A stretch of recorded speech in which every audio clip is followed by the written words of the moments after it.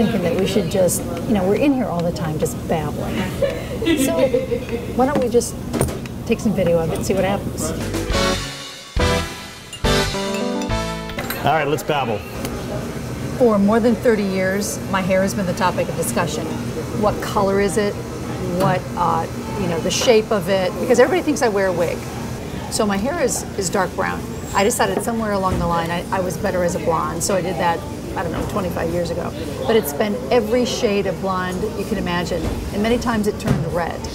And so now I have a perfect hairdresser, and she knows exactly what's going on. You've had red hair? I don't ever remember seeing you with red hair. Oh yeah, I came in one time, and it probably was at Channel 8 with Carrot Top. Coffee, I think. Yeah, coffee. Tea? Coffee, and I'll have the tea, the peppermint tea if you have. Yeah. Why is it always peppermint tea? Because I like it. Anyway, getting back to the hair thing. Yeah. So, as early as probably last week, someone said, I love those wigs you wear. Because I have a ton of hair. But see, I'm pulling on it. It is my hair. Can I try? Just Yeah, it's real. It's real.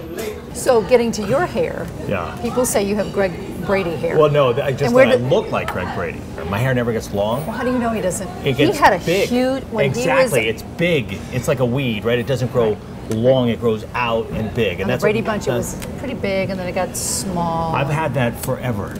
You know who you look like? And I just say, yeah, I know. But was this a problem, and did we seek help? It's still a problem. No, I'm seeking therapy. Just once. Just once I want someone to say, you know you look like, right? George Paul Clooney. Newman. Oh, Paul okay. Newman. That would be wonderful, too. Oh, you can't have that either. I can't have blue cheese. Are you on diet? I have. Yes. And what kind of diet is it? It's the paleo and something. Oh, really? Yes, Yeah. yes, yes. Oh, that's good. That's good. Oh, look at this. The phone's ringing. Sometimes I'm on diet, so I'm on diet. Why are you Look on at a you. diet? You don't need a diet. Hi. I'm going to have a salad. And put that on bread. No bread. No bread. Oh, bread. No bread. What do you think about piercings and tattoos? Not a fan. Me either. Not a fan. And is that? But you know, you have piercings. Well, no, I have. Those are piercings. Okay, but that's okay. I mean, that's acceptable. Okay, It's just- all right, but why I mean, is I was that 29 years old when this happened. See, your parents Late. made you wait till you're 29? No, my mother was never a fan, so she said, I don't know how about the piercing. So I moved to Oklahoma from Indiana, and I finally said, I'm going to get my ears pierced. Maybe I'm just square, because kids these days have so many tattoos, and they have so many, whatever. Yeah. You know, my thing is you can always get one. But once you got it, you can't get rid of it. See, so why get one? But as you age, it doesn't look so great. No. You put the tattoo here, now it's here. There's sagging that goes on.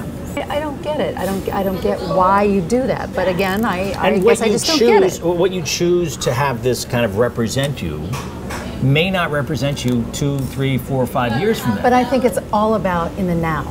Yeah. It's just right here, right now, and I just, obviously I'm older, and I. No, I and think we're in the minority because most people have them. Most people. Here's the thing: it's like you get married, and someone says, "Oh, you have to pick a China set," and you have to. I never did that because I thought I'm going to get bored. I'm going to move a lot because I'm in television news, all these, and I don't want to, schlep it halfway across the country. So I never did that. So is that what you tell people when they ask you about the tattoo? You make Tell them about China comparison. And the biggest problem with the whole China thing is you can't put it in the dishwasher. And so you got to wash the dishes. Are yours rimmed in silver or gold or something? I don't know, but we can't put it in the dishwasher. Oh, so it's a hand washing thing. And I think all China's that way. Crystal's the same thing. Yeah, what do I know? And inevitably, you put the crystal in, right, in the sink. Right. And they chip. And now, boom. Do you have chip china? No, we throw them Say away. that three. Wait, Well, because you you throw it can't away? You can repurpose that stuff. As what? You can take plates and break them. Yes. And make them into art objects. I mean, people do. You do.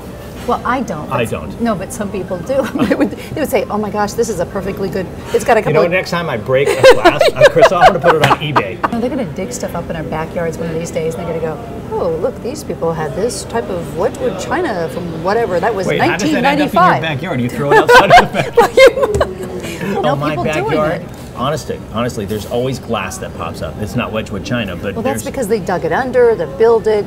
Constantly. We're I'm like one growing big glass landfill. there. We are one big land. If I were growing landfill, landfall, something else. Well, that's going to As happen in a too. storm. Yeah, like the sagging. Yeah.